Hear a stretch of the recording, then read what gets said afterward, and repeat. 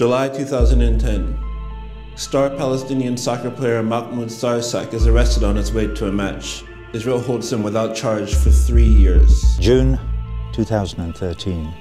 El Hakawati Theatre is shut down by Israel days before the annual Palestinian Children's Theatre Festival is scheduled to begin. August 2015. Palestinian-American author Susan Adalah-NY is denied entry into Palestine on her way to build playgrounds for children. In 1948, Zionist forces attacked villages across Palestine, dispossessing 750,000 people. Today, those refugees and their descendants are barred from returning home. Since 1967, Israel has received $120 billion in U.S. aid. Subsidizing the demolition of homes, The displacement of families, the theft of farmland, the arrest of children, And the siege and blockade of the Gaza Strip.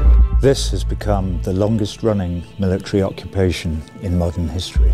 Governments around the world refuse to take action against Israel's illegal policies. Dozens of UN resolutions remain unenforced. We must act where governments have failed. In 2004, Palestinian civil society called for a cultural boycott of Israel. targeting government and complicit institutions, not individuals. cultural boycott is an ethical, rights-based tactic with historical precedent. How can I perform in Israel when millions of Palestinians cannot attend?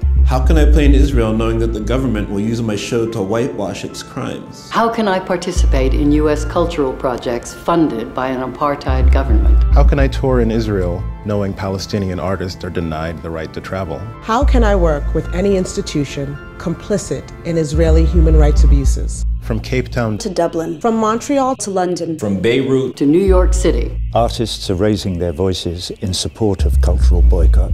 refuse to play for apartheid. Amplify your voice for justice. Join the cultural boycott of Israel.